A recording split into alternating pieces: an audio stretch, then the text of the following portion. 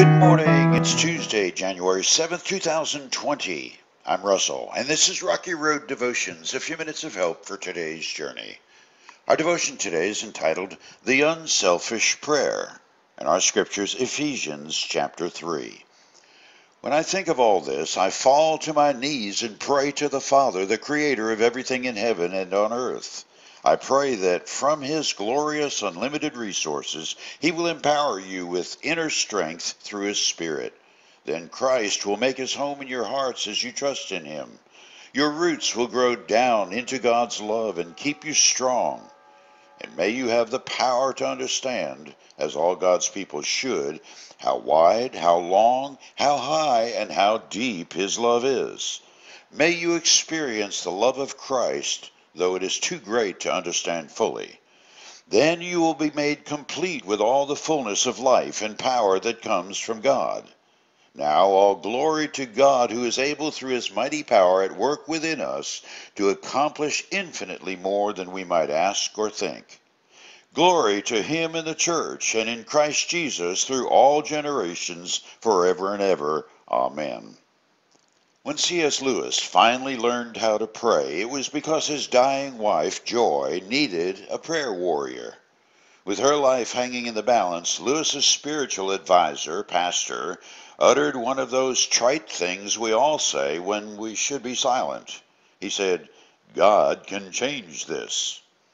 Lewis, in the throes of spiritual formation, brought on by the imminent death of his wife, looked at his spiritual mentor and solemnly replied, "I pray because I can't help myself. I pray because I'm helpless. I pray because the need flows out of me all the time, waking and sleeping. It does not change God.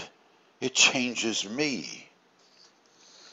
Unselfish prayer is something of a redundancy. Prayer is, by nature, humble, not selfishly arrogant. If self is the primary target, it's hardly prayer.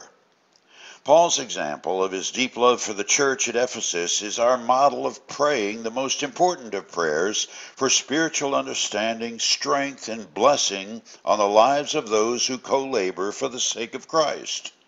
To borrow from C.S. Lewis, that's the kind of praying that changes us. My mom always had a hard time saying no to her children. As a preteen, I begged my parents, starting wisely with Mom, to let me bring home a free German Shepherd puppy. Incidentally, there is no such thing as a free puppy. My profuse whining brought the dog home. We named him Bosco, after my favorite chocolate syrup and milk. He was the resident clown in our home, more entertaining than a circus. The way he dragged our other small dog around by the tail and flirted with the cat's patience nose to nose. You didn't need a TV in our house. Bosco was ever ready to play. He could make you laugh until you cried. Unfortunately, in just months, my dog got very sick. Then I turned to prayer, whining even more profusely to God than I had from Mom's permission. My prayers notwithstanding, Bosco died. To this day, I don't know what caused this first pet of mine to die, nor do I understand the why of it all. What I do recall are the tears and the anguish that tore my insides apart for weeks. Hardly a fascinating story for the success circuit of TV evangelism or prayer manuals. But 6 decades of remembering that first heartache of loss have taught me too many lessons to list here. But a couple stand above most. First of all, I was unprepared for the death of my grandparents, which would take place shortly after my dog died. There's something of a growing up that takes place in the middle of grief over losing your dog. Secondly, not all prayers offered are unselfish. I wanted Bosco to live because he made me happy. Truth be told, I was praying for me, not him.